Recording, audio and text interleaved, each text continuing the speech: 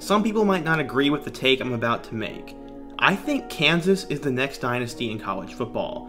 I have a couple of reasons for this, but Lance Leipold is secretly building a monster in Lawrence, Kansas, and within a couple of years, I think the Jayhawks will be on top of the Big 12 and potentially competing for college football playoff titles. So yeah, in today's video, I want to talk about why I think Kansas football is next up and what my future outlook for the program looks like. The last time Kansas football really was good was 2007. At the time, their head coach was the legendary Mark Mangino, and he led the Jayhawks to the Orange Bowl in a one-loss season.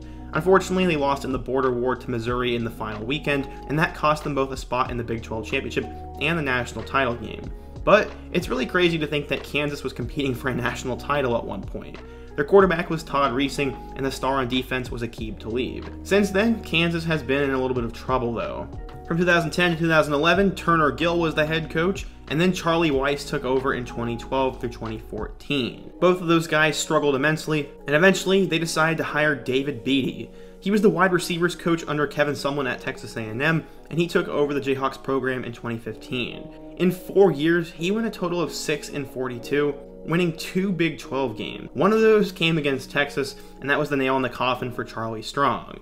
After the David Beatty era, they decided to hire Les Miles from LSU, and he was there for a total of 2 seasons. He went 3-18 before he eventually got into some scandal and was removed from the program. So, who did they hire next? Well, they grabbed Lance Leipold. He was a national title winner at Wisconsin Whitewater, and he eventually turned around the Buffalo program in the MAC. The Kansas administration saw this guy as someone who could build a program, and Leipold happily accepted the job. In year 1, the Jayhawks ended up going 2-10, but more importantly, they were competitive. They beat Texas by way of a miracle 2-point conversion and were 1 defensive stop away from potentially beating Oklahoma. The Jayhawks were much more competitive in 2021, and because of a couple of players, it looks like they could be a breakout team in 2022. Towards the end of the 2021 season, we saw the rise of Jalen Daniels. He was a 3-star quarterback from California in the class of 2020, and after losing the starting quarterback job to Jason Bean in the first couple weeks, he took over and burnt his red shirt. He made Kansas football much more competitive, and he finished with 860 yards with 7 touchdowns and 3 more on the ground. He was a dual threat guy, and with the proper development, we could see him blow up in year 3 and become one of the top quarterbacks in college football. At running back, I really like what they have going on. Devin Neal was one of the top high school recruits in the state of Kansas, and he decided to stay home and play for the Jayhawks instead of going out of state. How did he do? Well, as a true freshman, he ran for 707 yards and 8 touchdowns, and looks like he could be the best back since Puka Williams. They also brought in 2 transfers from the portal. One of them is a former 4-star recruit, Sevion Morrison from Nebraska, and the other guy is a dude who I think will make an instant impact and really compete with Neal for that starting job, Kai Thomas. He was a pretty big recruit coming out of high school, and after all the injuries that happened for Minnesota last year, Thomas broke out, and it looks like Leipold is slowly stashing some good running backs. I will say I'm a little bit concerned about the wide receiver spot, but I think this team will be running the ball a lot more next year than passing.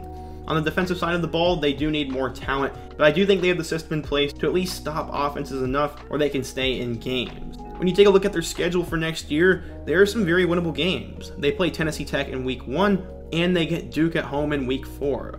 Those are both games they could win, and pretty much every other game on their schedule they should be competitive in. They play on the road at Oklahoma, and while I think the Sooners will barely edge that one out, the Jayhawks have a real chance of winning that game. They should also have no issue beating Houston on the road, West Virginia on the road, Iowa State at home, and Texas at home. When I take a look at games they're probably going to lose, I think the road matchup against Baylor and the road matchup against Texas Tech are the only 2 definite losses on this schedule, and I think there's a potential for the team to go 10-2 next year. Not only do they have a great team, and not only is the future bright, but they've also upgraded some of their seating, and the Anderson Family Football Complex is one of the top facilities in the country, so big-time recruits are going to start piling in, and I think Kansas football is the next great team in the Big 12 once Oklahoma and Texas lose. I will say the recruiting needs to go up a bit, but they do have the prestige, the facilities, the die-hard fans, and all the potential to be the next great dynasty in college football. Yeah, you probably picked up on it, but this is one big April Fool's joke. While I do like Lance Leipold, Kansas football is likely going to be the worst team in the Big 12 for quite a long time, and I do hope someday they become more competitive, but for now, they are the worst team in college